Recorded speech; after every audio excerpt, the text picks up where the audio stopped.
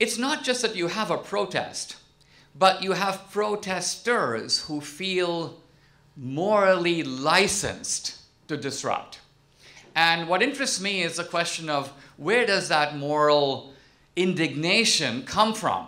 Where does this willingness to sort of trample on free speech come from? And the answer is, it comes from the 1960s.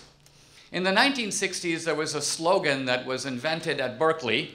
It's associated with the scholar Herbert Marcuse of the so-called Frankfurt School.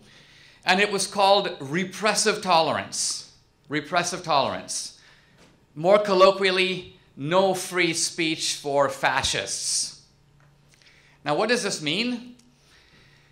Put in the simple terms, what it means is tolerance is a good thing. But we on the left who are tolerant do not need to be tolerant of the intolerant. So therefore, if we can find a group that we can dub intolerant, tolerance goes out the window. We are then allowed to block them by any means necessary.